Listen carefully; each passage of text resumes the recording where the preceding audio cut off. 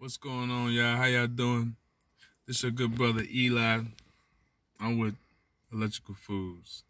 But right now I'm in meditational mode and I'm enjoying life.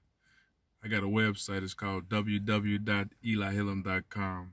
But anyway, I was just sitting here thinking about the heart and the body and how much your heart loves your brain. Your heart loves your brain so much that your heart make other things in your body work to make these things happen, this love happen. So your lungs and your body, it breathe in air through your nostrils. It transfer it into blood in your body. Your heart then pump this blood all the way up to your brain. Now your brain is receiving oxygen, blood, which is minerals and all these other good things, and water because it's flowing through the brain.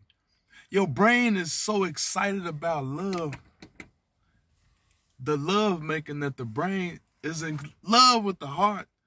You know what the brain do to the heart?